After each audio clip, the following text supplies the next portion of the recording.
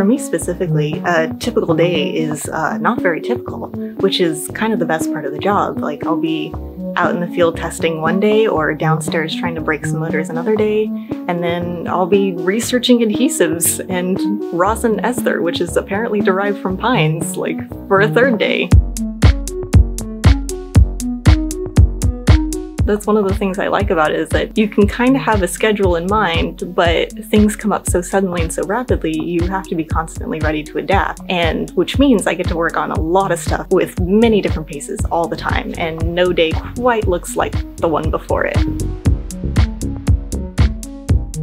Wing is a pretty unique opportunity to do engineering work that will come to fruition in the real world within 1 to 2 year time frame. In aerospace engineering, you're working on an aircraft program for quite a long time, maybe 5 to 10 years before you see that airplane fly. And at Wing, I get to work on something that is flying right now and make modifications that will fly next year, or design an aircraft that will fly in the next 2 or 3 years. And that's pretty gratifying to see that happen. To me, Wing is a logistics system. It's a system that lets packages be delivered to people out in the real world. It just happens we're using drones to do that job. So, we're building the software and the systems to coordinate that robot and to orchestrate that process of getting those packages out to people in the real world. Drone delivery started as a concept at Google and X about 8-9 years ago, and the team at Wing built an aircraft to essentially validate the concept. Nowadays, it's grown into a big commercial operation where we are linked with business partners, and we essentially allow consumers to order through a mobile application that we have, and we deliver goods sometimes in as short as 3 to 4 minutes directly through the system using a drone that latches a package and lowers it on a tether to your front yard.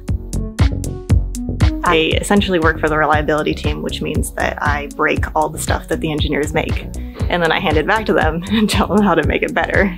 As far as jobs go, I couldn't really ask for a better one. For one thing, the people are just awesome to work with. I can't imagine a better group of people to work with. The second most rewarding thing is seeing how far the aircraft has come and knowing that, like, I helped design that.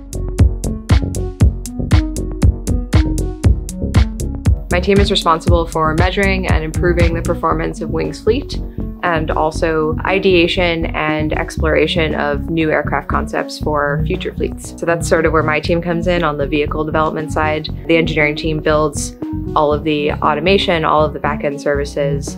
Like I said, the vehicle, the hardware, performs the testing to understand the capabilities of the hardware and software that we've developed and ensure that they are meeting the performance requirements so that we can offer the service to people. Yeah, I'm a software engineer, so I'm often working on, batch data processing, things that are loading in and processing them so that we can access them, before flight and plan our flights against them.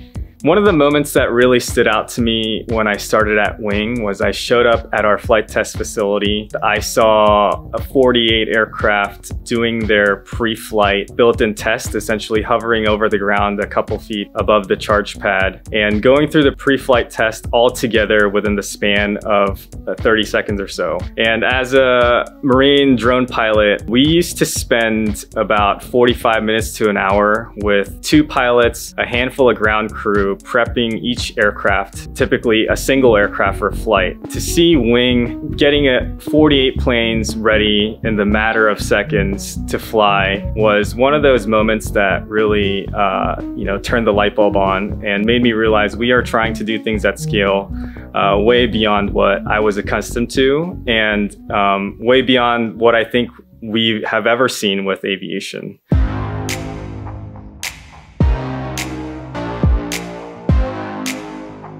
I actually got into aviation kind of since I've been here.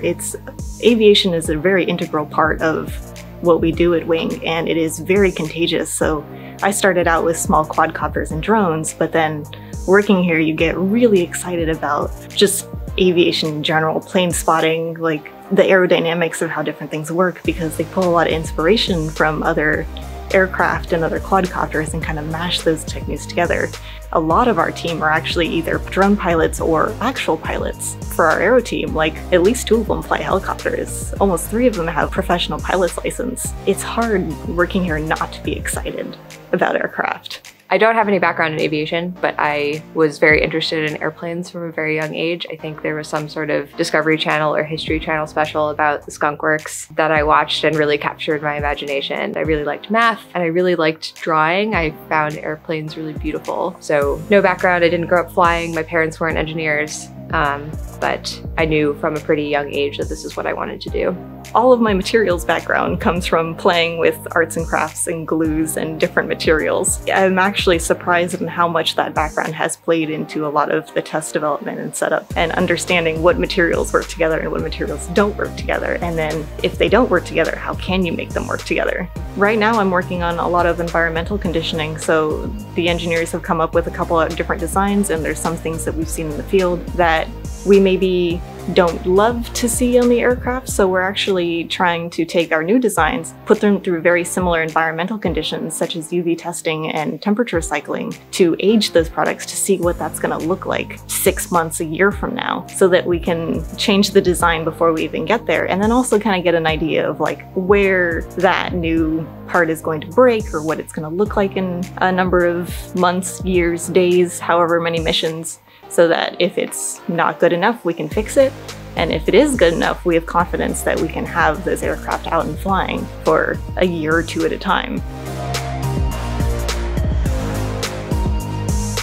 So I was hired to work on propeller design. So I spent several years doing that at Wing in my first few years here. I've also gotten to do a whole bunch of flight test work, wind tunnel testing at an offsite facility. I do a lot of data analysis and a lot of modeling of the aircraft system itself. And one of the more fun things I get to do is think about new aircraft concepts for new applications. And my team and I work on exploring those concepts through prototyping, testing, and modeling to figure out what the next thing will be for Wing. When we launch a new service area, this is, a place where we've never flown before, we want to be able to fly. The kind of data that I manage, we need to make sure that we have everything we need, that everything's ready to go, that we have all of the terrain data about the area the drone's going to fly over, that we have all of the radio towers or power lines or regulatory information. Where does the regulator say we can fly, we can't fly, how high can we fly? All of these questions, and making sure that we're checking all the boxes, basically a big old checklist of all the different things we need to have, making sure we've got all those, and we'll be looking for things you don't expect. Sometimes people will have an airstrip in their backyard, and it's like, we got to know about this thing, and we got to make sure that we're safe and we're staying safe around that thing.